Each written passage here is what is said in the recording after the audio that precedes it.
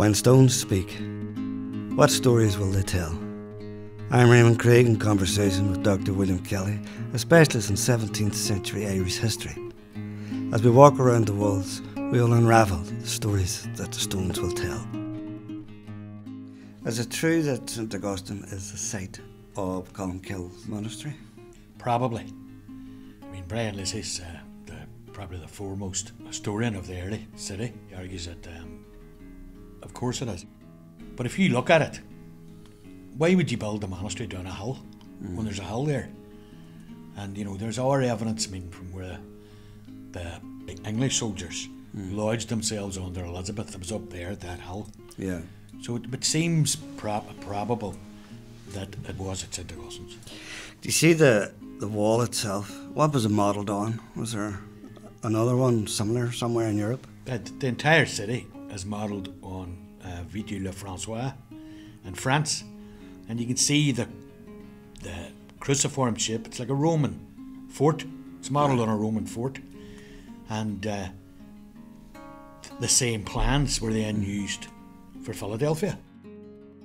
It really would have been very difficult to attack this city, wouldn't it? But given the height of the walls and the hill along with it, leading down into the bogside where the cannon was far too heavy and always sunk.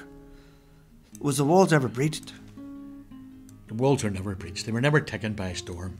That's why it's the maiden city. It's never been taken by a storm. Now, Sir Charles Coote captured the city in 1649 for the English Parliament, but he captured it by marching in. He didn't have to fight for it. Yeah. Is it true that this gate is modelled on the Arc de Triomphe? Well, they are triumphal arches. Right. They commemorate the siege in the siege in 1688-89, and they're modelled on. They're not the original gates. They're triumphal arches. Triumphal arches. And Bishop Hervey, of course, would have been heavily involved in doing it. The model for that is Roman triumphal arches, as you can see by the iconography on them, and they were erected to commemorate the 100th anniversary of the Great Siege. And you can see the sally gates. What exactly is a sally gate? The sally gate enables the defenders to sally out and drive off any attackers who got too close to the wall. You have a famous incident during the Great Siege where the Governor Walker, later Bishop Walker, whose pillar you saw a minute ago, he writes a history immediately after it. The history is basically his role as a hero in the siege. And manages to leave everybody else, especially the Presbyterians, out of it. And I mean, at one stage in the history, it refers to the Presbyterian minister, Gilchrist, and spells his name K-A-L-L. Right. See, Kilchrist. He says, I let out a sally with all speedy and secrecy and expedition. Right? They drive the Jacobites off. And that is a problem for them. The Jacobites had have got their cannon up there. But then the Reverend Mackenzie writes his history of the siege, where he said about Walker, he says, who's Church of Ireland, obviously. Yeah. And he says, it must have been with great secrecy and expedition. Nobody knew about it. Because I was there and I didn't see him. This St Colum's Cathedral was built completed by 1633. Right. Is it true it's the first Reformed church to be built in Ireland after the Reformation? Is that right? Cathedral. Cathedral. It's the first cathedral built in Britain, actually, after the Reformation, right? And you can still see to this day the promissory chalice from King James in 6th and 1st. The plaque inside it, why it's there. The plaque says, if stones could speak, then London's praise would sound, who built this church and city from the ground. So from that you get Londonderry. The London companies were the people who built the city and the cathedral. The stonework in that cathedral was fantastic, isn't it? The stonework magnificent in it. Yeah. I mean, there is some stories that some of the stonework was taken from the remains of the monastery. Why would you know where you can prove that? But why, in a sense, it's common sense. Why would you start building new wonderlights or producing them? But we don't know. You don't know that for certain. So there's a possibility that some of the stonework is from the original monastery of Columkill. And there is that religious continuity according to the Reformed Church. Right. You know, it would be lovely if that was the case.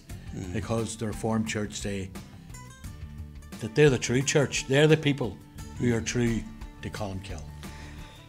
Their links with the rest of the world were formidable, weren't they? Derry was a cosmopolitan city at that time.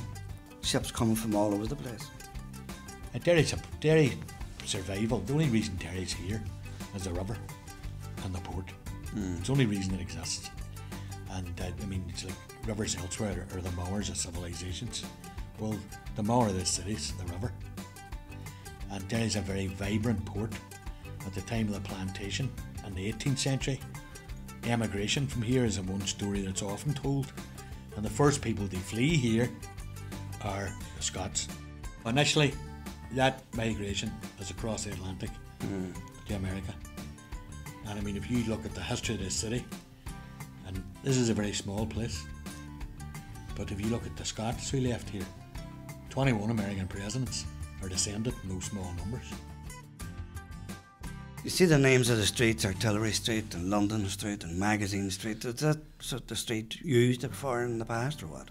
That's why they're called Artillery Street. It would have been a store for artillery. Magazine Street's a magazine. The Shambles, which is now Butcher Street. And if you look at the Shambles, you see why. Butcher Street runs down a hill, so all the blood could run out and the offal could run out of it. The place has a reputation too for theatre and drama and music. And there's a lot of theatres in this city, isn't there? I know, and there was traditionally a lot of theatres. You have to remember that would have been the foremost. There are no cinemas. That would have been the foremost form of entertainment. Yeah. And if you think of the playwrights from here, George Farquhar, for instance, there is a long tradition here of. You can see it up on the walls in the Verbal Arts Centre, which traces back that long tradition of literature and plays and poems, poetry written in this city or about it.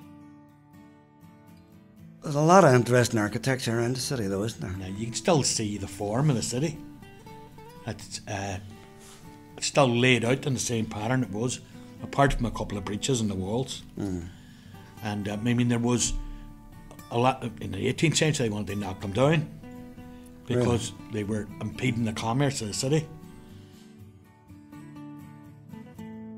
We're walking down now towards Shipquay Gate, and I take it that's so called because it was a key for ships. The names are self-explanatory, really. Shipquay, because the land that you see before it now, that's all reclaimed land. That was the ship quay, where the ships pulled in. Right. That was the port, Derry Port. Derry Port's now been moved down to Lissahalli, but the port has always been central in the economic life of this city throughout the centuries. Because without that port, there was no point in having a city here. Do you see the cannons that are on the walls? Are they all original? They are. They are probably one of the best, if not the best, collection of early modern cannon in Europe. And they arrived, over a period of time. Elizabeth sent cannon, James VI and first. The London Company sent cannon. Some of the cannon are taken by the Lord Deputy Wentworth in the 1630s. They never get them back. God knows where they are, right? But the reason those cannon are there is this is the citadel for the plantation. This is your refuge. In the case of another Irish rebellion or any Irish rebellion, this is where you'll take refuge, and that's what happens. And we look at the stonework here too. It reflects the commerce of the city, doesn't it? You can see that the city is very successful commercially and economically at times, and at other times it's down its luck. These monumental heads are, of course, later additions to the walls. They celebrate the commerce of the city. Yeah. The trading with. See all the different continents. Their heads are Chinese and so on, and American Indians. Yeah. But there's also, the sea god, the Irish sea god, Manon MacLear is there and all. Right. So they celebrate the mythology and the folklore of the city as well, and famous people associated with it. And fantastic stonework, isn't it? Well, stonework's magnificent. Most of the buildings in the city were built to a very high standard. Originally, the housing would have been like a 17th century version of flat pack housing. Right. It was all brought over like IKEA and erected on the site. I remember reading somewhere, as a result of the fire in London, they stopped building houses Wooden with houses. timber. They stopped doing that. No, they had tried to do that even before the fire, All right. where you were wattle and daub was the way you built the house, and wood. But they tried to persuade people gradually that they should build in brick. It's a great city to visit because not only do you have the walls, you have a number of excellent museums. You have the Siege Museum, you have the Columkill Centre, you have the Tower Museum. You were explaining to me about how the wall is not straight. Why is that? And Waterloo, Magazine Street, which parallels Waterloo Street. Yeah. I think it was Brian Lacey that pointed out that the wall kinks there, and the reason it does is that was the pilgrimage route for pilgrimage way for Columkill for the saint, and the English would not build on a pilgrimage route, partly out of Courtesy. no, mainly out of religious superstition. I mean, there might have been a Reformation in England. Superstition has not disappeared, Right. or belief in it. If you remember the story about how the first English expedition was destroyed in 1566 under Sir Edward Randolph, he was killed as soon as he arrived nearly at Muff. The rest of the garrison were up in the Black Church when a wolf ran down from the oak forest that surrounded the city and threw a firebrand into a magazine. All right. And the English soldiers ran out shouting, "The great Irish god, Columkill, has killed us all." That's according to the Irish. Right. According to the English, it was accidental. It's probably an early example of the dangers of smoking. Somebody probably knocked a pipe out on the barrel of it. But it blew up the magazine and killed the English withdraw.